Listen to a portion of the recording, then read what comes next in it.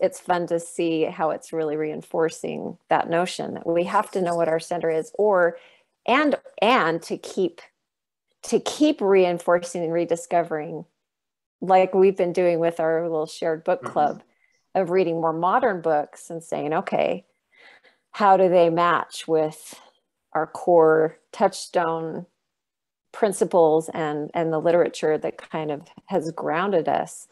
What do we take? That allows us to build this media literacy skill, to keep trying on different voices. And for me anyway, it helps me feel like the language of my touchstone expands, and I feel like I'm able to understand other people and perhaps how they might talk about their values and their center, even if they're religious perspective or even philosophical. You know, we can find ways to communicate with others if we each are centered, if we each know where our grounding is.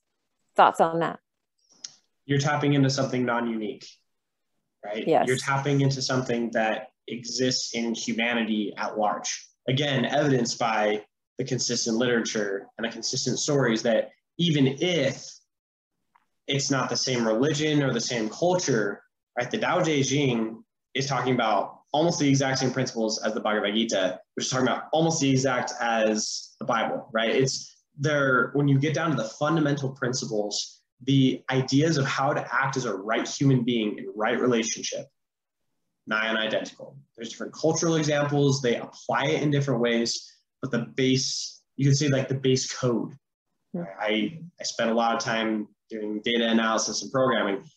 The base code for all of these is the exact same. And from that, you have a C++, and you have a SAS, and you have an R, and you have a Python. I like that metaphor. And they're used for different things. And I think that's something that's really important to recognize with the idea of diversity, that as you're ingesting all these different, I use that verbiage deliberately, right? Where you're ingesting, you're drinking from the Pierian spring is the classic. Do not drink lightly.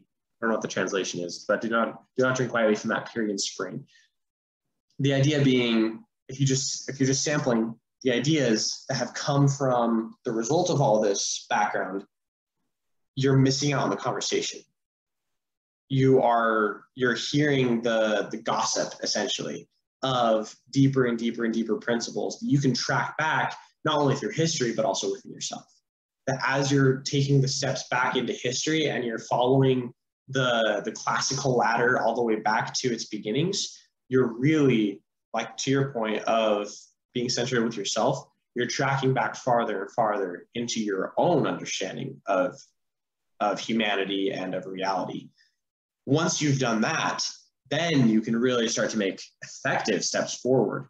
What I find so often is I'll be talking about some hot button topic politically, and I'll say something that is certainly not intended as offensive. It's like, well, what do you think about this? Like, what do you think about this principle that kind of contradicts what you're saying? I'd love to hear your thoughts on this.